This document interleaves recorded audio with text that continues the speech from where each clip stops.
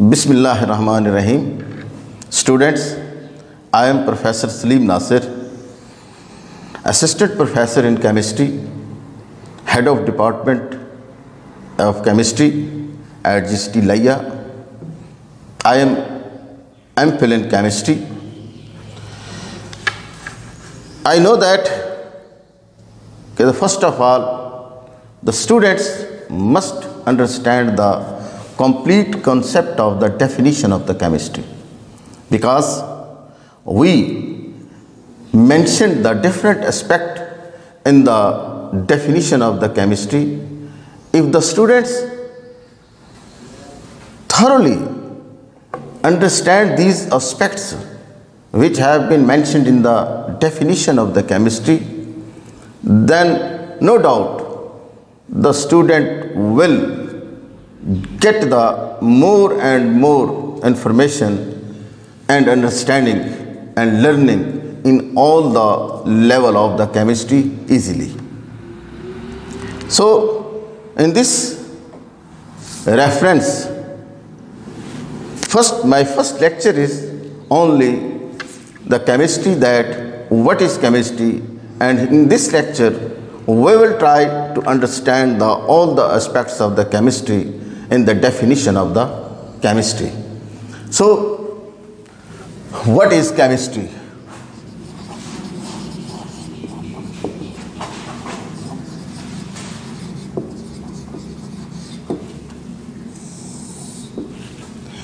Chemistry is the branch of science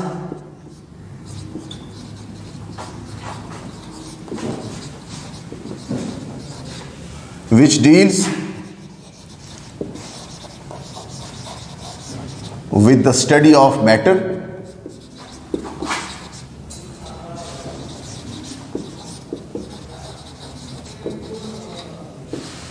its properties,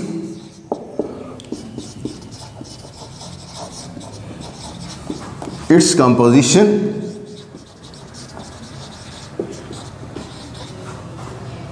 its structure,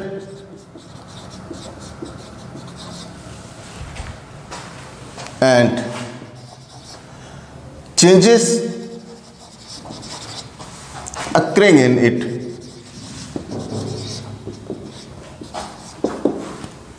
and the rules, principles which govern these changes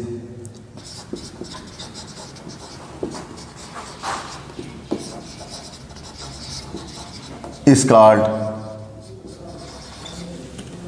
chemistry.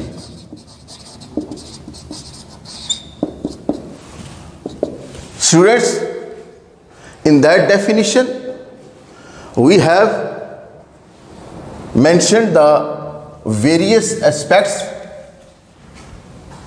that is the matter, its properties, its composition, its structure and changes, and the rules and principles. Now it is the very important to address all these aspects which have been mentioned in this definition, and these aspects are: firstly, that is the matter.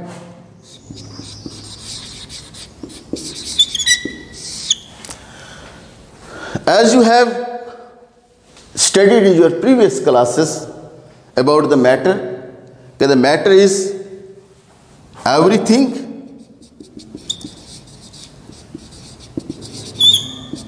which occupy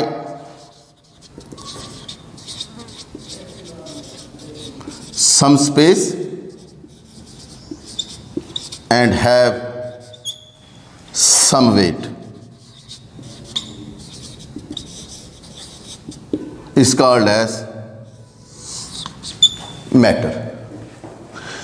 Everything which will occupy some space and have some weight is called as the matter. So all these things which have some space and some weight are studied under the umbrella of the chemistry. And we also know that matter has its three physical states, that is solid, liquids, and gases. So the gases, liquids and solids has been studied under the definition of the chemistry. With reference to our second aspect, that is properties. And these properties comprises its boundary in two types of the properties, that is physical property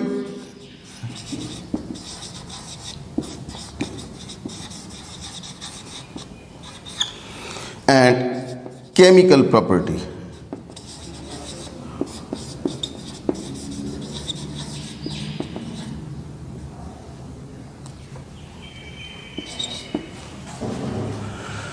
Physical properties are associated with the physical state of the matter,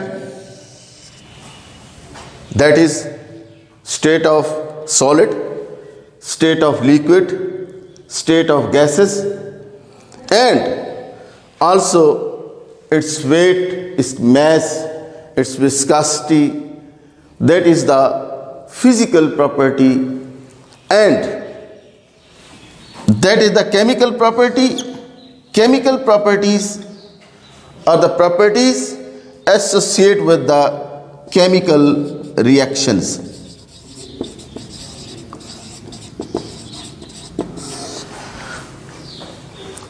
So that properties, physical properties and the chemical properties of the matter, either in the state of solid, either in the state of the liquid, either in the state of gas, is studied by the chemistry. Thirdly, its composition.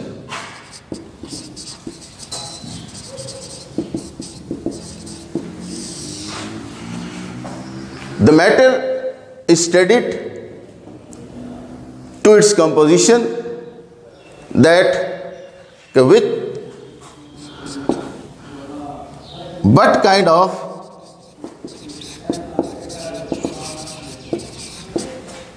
matter is that have composition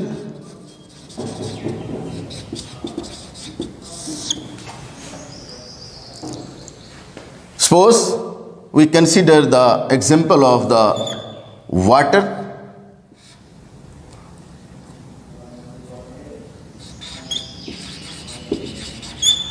The water is composed of hydrogen and oxygen with the ratio of 2:1.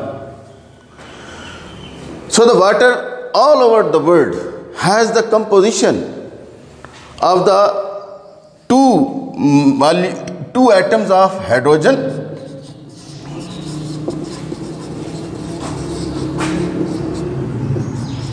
and one atom of oxygen. And that is, water is composed of two atoms of the hydrogen and one atom of the oxygen. So all the compounds have the definite proportion, and that definite proportion is studied by under the title of the chemistry. Next aspect in the definition is the structure.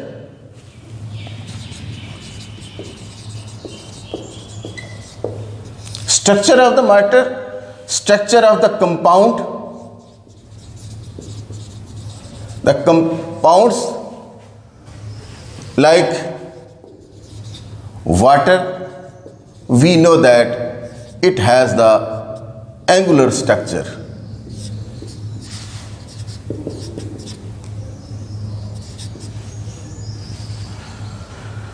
Angular structure. Now, the chemistry studies the changes occurring in the matter, and that changes can be divided into the two types, that is the physical change and the chemical change. Physical changes are associated with the physical properties, that in these changes no new thing, no new product is formed. For example, water on cooling is converted into the ice. Water is a liquid state, is a physical property, and ice is a physical state of the matter, that is in the solid state. But after applying some temperature, that ice can be reversed into the water. Now the chemical change is associated with the chemical properties, that is, in that changes the matter is converted into new product, new thing. When two or more than two substances combined with each other chemically, then the new product is formed, and that change is called as the chemical change. For example, iron and sulfur react chemically to give the iron sulfide.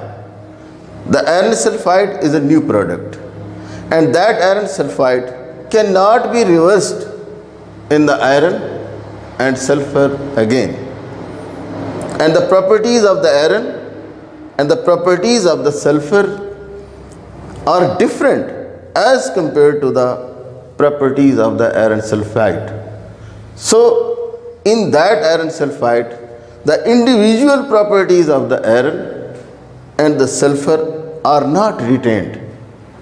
So we can say that chemical change is not reversed by the ordinary chemical processes. So all the other compounds, they are studied by the chemistry with reference to the structure.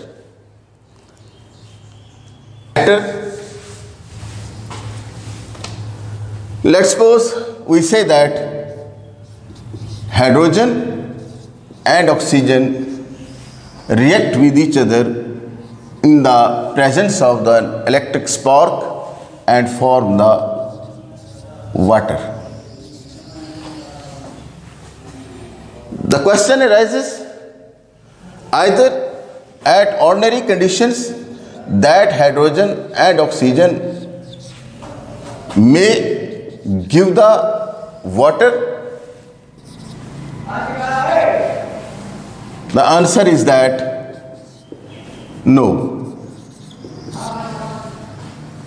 because the chemical reactivity has some rules and some principles which govern these changes, that when up till that an electric current is not passed through the hydrogen and the oxygen gas, the water is not formed.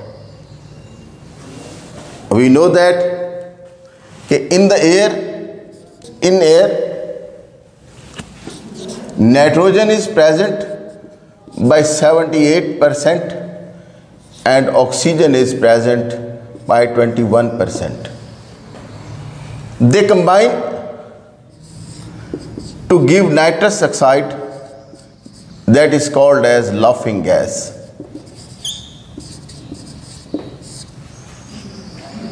The question arises,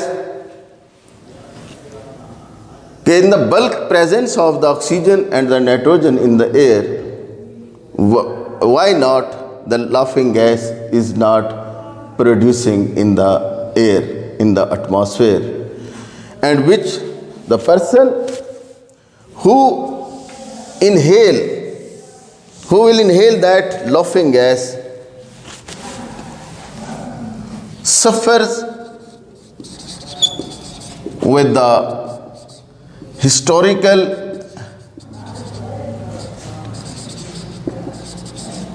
laughters.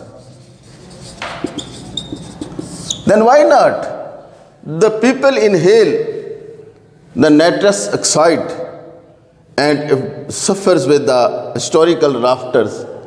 The answer is that nitrogen and oxygen, they will combine with each other when the temperature of 3000 degree is applied.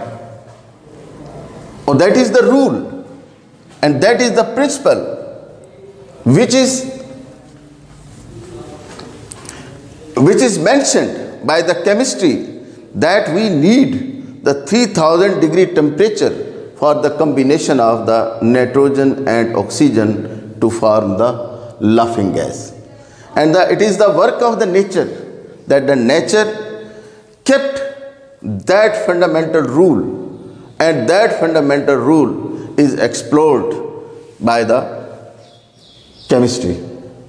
So we say that chemistry study the matter, its properties with reference to all the kinds of the property of the matter regarding the state of the matter, that is the solid state, liquid state and the gaseous state.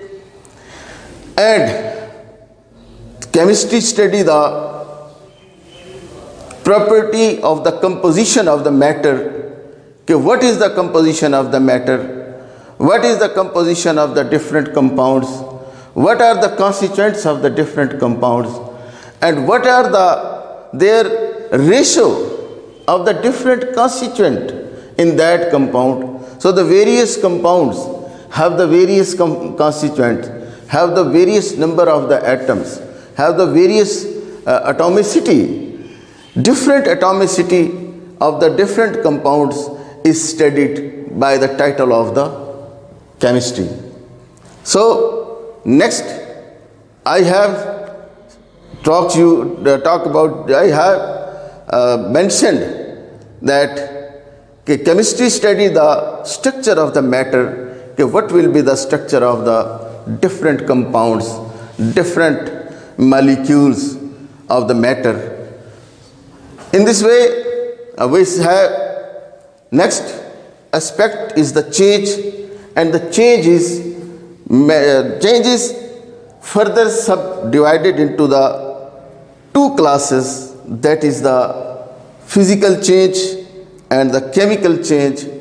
And the physical change associated with the physical property, and the physical property is then directly related to the property of the matter. And the chemical change, that the chemical change is the chemical property, and that chemical property of the matter is studied by the chemistry.